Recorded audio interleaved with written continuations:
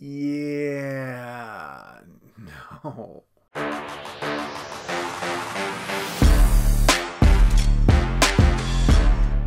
Hey guys, it's Sharon, the managing editor here at Cinemablend with a recap and analysis of the season finale for the Falcon and the Winter Soldier. This one is called One World, One People. It is bringing to conclusion several of the plot threads that we watched play out over the course of this season, setting up a few things for where directions can go in the Marvel Cinematic Universe going forward, and again, catching up with Bucky and Sam at the conclusion of their season-long journey. So naturally, I'm going to have to dive into spoilers for everything that happened in the finale, and we're going to dive into at length most of the things that played out over the course of the season. So if you haven't yet seen the season finale of Falcon and Winter Soldier, get out of here right now. Go watch it, then come back. While you're here on our YouTube page, make sure that you hit subscribe, turn on your notifications, and that way every time we put a new video here up on Cinemablend YouTube page, you guys will be the first ones to hear about it. Okay, I'm going to say right off the bat, good season, bad finale. Just a bad finale. Like, from the opening scene, everything about this episode just felt off. And I had a really hard time figuring out what was going on that was making it feel so off. It felt like, from the minute it started, like an entire episode, or at least like a significant chunk of an episode, had just been skipped. Like, all of a sudden, Bucky and Sharon are just, like, in New York. And, you know, the new costume didn't really get, like, that heroic of a reveal. I think the costume looks great and everything, but it just felt like the pacing of this was immediately off. And the pacing of the episode, in my opinion, never really redeemed itself. I can't quite figure out what... It's like a different team of people came in to direct this episode, because we came off of episode 5, which was so strong and was doing so much cool stuff in terms of character work and the action choreography that had been going on, and there was weight and emotion to the decisions. But damn, if this finale didn't feel like it was just trying to fit, you know, 10 pounds of sugar into a 5-pound bag. And so I don't quite know what was going on with this. Carly's ultimate beef with the GRC and her overall plan for what she wanted to achieve, it just remained muddy. Like, I was looking for clarification for a lot of this stuff as the episode came to a close. And Sam's speech at the end about refugees, you know, it's a noble speech, and I'm glad that he gave it, but it kind of felt like that whole scene was in there because the show didn't really succeed in explaining what the Flag Smashers were standing for in their own terms. Like, I get why they're upset with the GRC, but what were they trying to accomplish with this final confrontation? By trying to move the members out and prevent the vote, like, that's going to delay what would be the inevitable. Like, what point were you trying to pull off? I don't know what I expected or wanted from the Flag Smashers' ultimate goal, but I didn't get it from this. The fight choreography, it just was subpar, and that's in comparison to things that we've seen, like, in this season. I thought that the aerial stunts and the fight choreography that we saw, like, in the pilot of this season, or in the season premiere, was so much more impressive than the helicopter stunts and Sam's aerial maneuvers that we got in the conclusion of this one. And it can't boil down to just something as easy as one was shot in daylight, one was shot in dark. But I couldn't really quite tell what was going on here. It was edited in a choppy, somewhat confusing way. The fights between Bucky and the super soldiers looked like they were edited and chopped to a million pieces. I can't say enough about how the execution of this episode was just disappointing. Not even the themes and not the content. I'm talking about the technical execution of this episode. I thought the pacing of it was off. I thought it sprinted through some things that it really needed to sit and wait on. Like Bucky's resolution with Mr. Nakajima, like, that thing moved at lightning speed. I just don't... It just flew by. Like, he comes in and he confesses to killing his son, and then, like, he gets one of those cheesy, oh, look through the window and see that Mr. Nakajima is moving on with his life. But I saved 2 decisions for this second section, which I'm calling real head scratchers. The first one has to be John Walker's redemption. Like, what? Like, we're just okay with John Walker now? Like, that's... I don't understand why Bucky and Sam, like, the Sam head nod toward John Walker to say essentially to him, like, yeah, we're cool. Like, what? You're cool? You're cool with John Walker? Like, he's deranged because he tried to stop a truck from going over because temporarily he remembered that he was supposed to be a soldier? No, that's not earned. None of that was earned. That was not a good redemption arc for John Walker. And what is his purpose moving forward?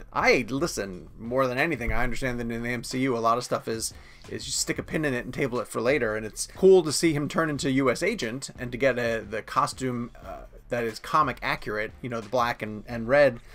And we don't know enough about Valentina and who she's working for and what she's trying to put together and the fact that she's recruiting Walker. But I need a little bit more explanation for it if I'm going to know by the end of this season how I'm supposed to feel about John Walker. I thought that they were setting up John Walker to be a stooge.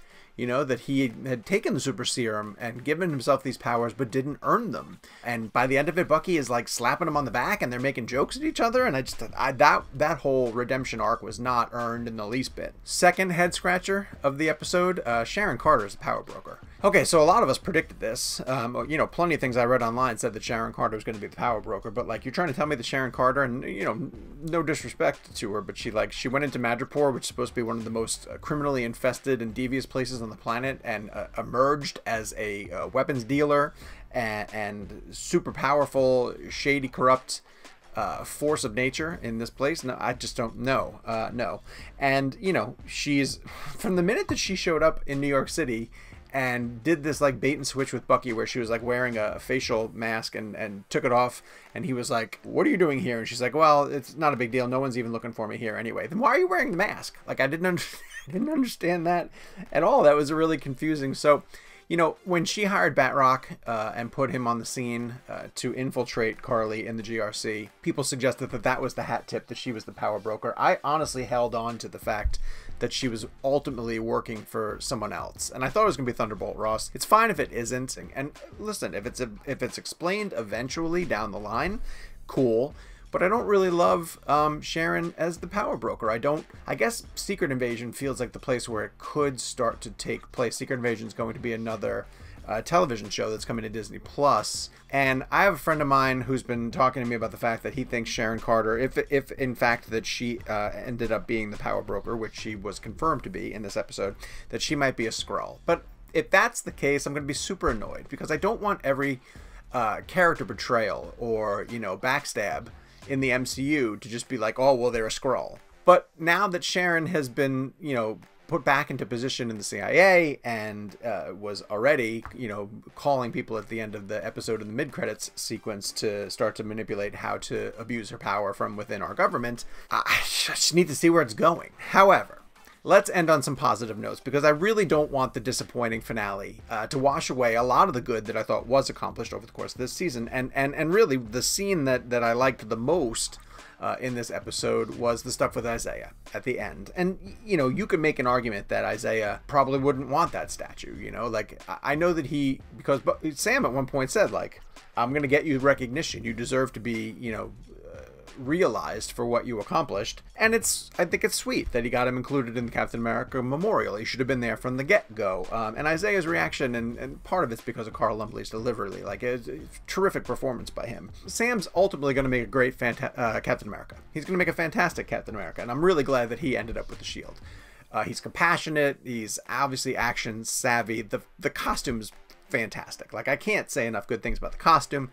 It's literally ripped right from the pages of the comics, and so they did a great job with that. I love the blend of the shield and the wings, and he's going to be just great.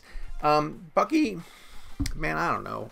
Bucky's a wanderer again. He crossed off all the names in the book, but that wasn't as satisfying as it needed to be. He's going to be a bit of a nomad again, no pun intended. Nomad's a different character in the MCU.